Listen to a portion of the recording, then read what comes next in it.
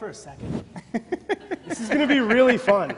In fact, if you're not having fun at any point in time, just raise your hand, wave it around, we'll do something weird. Just throw it out there. So you guys have just been introduced to Jonathan, who's with Grasshopper. He's the ambassador of Buzz. And we're going to talk about brand storytelling, specifically unusual ways of both engaging your tribe and building a community online. So, Jonathan, to get us started, and by the way, try to keep your pants on over the next 10 minutes because he can get a little unruly. Talk to us about just what is Grasshopper to folks here who don't know. Yeah, absolutely. So Grasshopper, virtual phone system for entrepreneurs. You start your business, you need an 800 local number, professional greeting, extensions, it forwards to your cell phone. Your Skype phone, right? Maybe you're just working out of your apartment in your boxers. I know you do that all the time, and you need to sound more professional. So we help out people like Michael. Guilty as charged. I think we've all had business meetings where we've done it in our underwear these days. So despite Jonathan talking in rather fun terms about his product, you've described Grasshopper actually sort of as a boring-ass product. Absolutely. Right? And my founders are probably watching this. Boring-ass product. Okay, so when you have a boring-ass product, how do you go about telling the story of it, and how have you gotten people to engage around that online? Yeah, absolutely. So we have this motto that I would recommend to everyone, really. And we talked about it before, but it's this idea that your product's probably not that interesting, right? You can write a press release, you can put as many buzzwords, whatever you want in it, but just assume that it's not that interesting. And so how can you help people? How can you help your customers, potential customers, your audience? How can you help these people with things that have nothing to do with your product? Right? How can you give them feedback about their website, make an introduction for them that might be valuable? Maybe you're working with someone in the media and you can introduce them to someone in the media, right? How can you help people outside of your product that might create a memorable relationship, a story that they can then tell someone about your brand that'll make that person want to check out your brand? Yeah, so I think there's an interesting theme you're touching on here, and probably want to give folks a couple examples of this in action. I know the way you and I met was very much this sort of at play. The way you just reached out to me out of the blue, and you had a whole bunch of contrarian advice to me via email, and I was like, who is this dude? But you know what? Wow. He actually took the time. He really spent some time thoughtfully to talk about what he liked and what he didn't like about my website. And he's the ambassador of Buzz for Grasshopper. Like, you play a little bit with almost like little dissonance of like, you make people sort of stop in their tracks and go, oh, wait, this isn't business as usual. I remember you told me a story recently about somebody who was setting up their Grasshopper late at night. How did the story flow from there? So very simply, right? Like I just want to establish one thing. Social media, I think it's kind of bullshit. And I apologize for being so direct with that. But the point is that you're not going to really build any level of any relationship on social media. As long as it's going to take you to send that tweet, or as long as it's going to take you to take that action, is probably how memorable it is, right? And so the story he's talking about is we had this gentleman, Patton Gleason. He was a typical entrepreneur setting up his QuickBooks, his Grasshopper at like midnight on a Saturday, like all of us other cool entrepreneurs. And I just reached out to him. I was like, hey, man, that sounds like a really fun Saturday night. Like, would love to connect with you at some point when you have some time. He was driving to a conference and just called me and talked to me for 30 minutes while he was driving. And he told me about his story as an entrepreneur. So just think about that for a moment, right? Your story as an entrepreneur is one of the most intimate things that you have.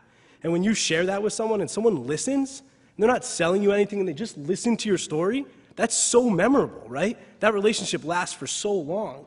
And so I was listening to him, and he happened to have a natural running shoe store. I know my boss is really into running and all that sort of thing, so I told him about the website, and he's like, you know what, I know someone who actually makes natural running shoes. So we took 3 minutes. We connected those two people via email. They didn't even end up doing business together, but the fact that their boring-ass virtual phone system provider would think to make a connection for them that could help their business was amazing. And when anything ever happens, when we ever have a problem at Grasshopper, you better believe who is on the front line protecting us, right? Patton, because we took a minute to listen to his story. Well, so Grasshopper, in many ways, you've sort of defined yourself around entrepreneurship. Absolutely. Right? Now, so the way that you like listen to people's stories, like what is it that you guys look for in the story, and how, like that whole process? Because some people might say, well, I mean, what you do sounds like it takes a lot of time and energy. You know, I mean, is that something that's even scalable? How have you guys managed that conversation? Yeah, so it's a huge criticism, right? The two criticisms are it's not scalable and you can't track it. And that's fine, right? Like there's critics out there for all those things. But let me give you another example. Examples and stories are awesome. So this guy wrote a blog post about us. He's a customer. His blog, no way, gets more than 250 readers, right? It's not even on the map as far as anyone's concerned. We just track Google Alerts. We saw it. We sent him 3 homemade cookies, right? Let's talk about DoubleTree for a second. Like, hell yeah, we sent him 3 homemade cookies, which probably cost me, no, I know how much it cost me. It cost me $12. $12 in under 5 minutes of my time to send this guy 3 cookies and just be like, listen, man, we're listening, and shit, we really appreciate you taking the time to write about us. He went berserk. He wrote, like, you know, all these blog posts about us, told multiple people about our product, and it's just this idea that, like, it doesn't seem scalable on the surface, but he knows 10 entrepreneurs. Word of mouth converts at 20%. That's a fact, right? So taking the time to build an army of brand loyalists, to build this unbiased sales force, these people who love you not only because of your product, but because of who you are as a brand and who you are as people, they'll sell your product for you, right? So it's much more scalable than you think on the surface. And to that point, I think, Jonathan, I mean, you told me you've got something like 40,000 customers, right? Absolutely. And how many sales and business development folks do you have? 0. 0 salespeople. The closest we have is we have a support team that speaks English and available 24/7. No salespeople. And over the last 3 years, you've gotten a lot of press for Grasshopper, Yep. right? Sort of applying these non-traditional ways. How many press mentions and how many of them are about the product? Yeah, so I think over 550 press mentions in the last 2.5 years. And that's not bad for someone who's never written a press release. Hell yeah, right? Press releases are terrible. I've never written a press release and we're not a huge brand. But we've done it because we've talked about things that help entrepreneurs. So if we made a mistake, right? Like we created a product called Spreadable and it lost $500,000 and that was terrible, right? And instead of just wiping it under the carpet, we wrote a case study about it. And we went out there and we talked at conferences and we talked about, here's what we did. Here are the mistakes that we made. Don't make the same mistakes. And it doesn't even have anything to do with Grasshopper, right? It's this product that's dead that no one can pay for, but we went out there and we shared the mistakes that we made because that's who we are, right? That's how we associate ourselves with entrepreneurship. That's why we become this friendly brand. And and the bottom line is how many times can someone write about virtual phone systems? 10, 15 times? It's exciting for a month and a half, and then what? You need something else to talk about, right? So start talking about the things that are going on in your day-to-day, the decisions you're making in your business, right? Your wins and your losses. So two quick things.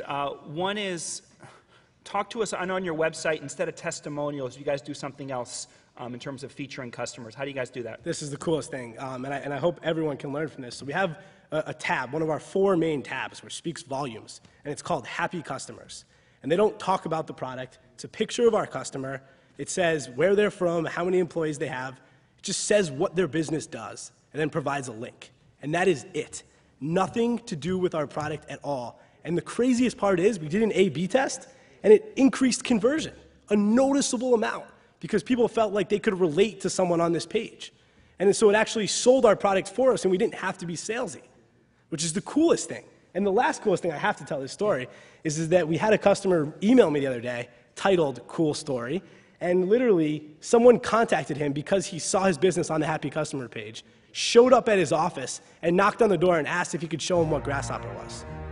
What?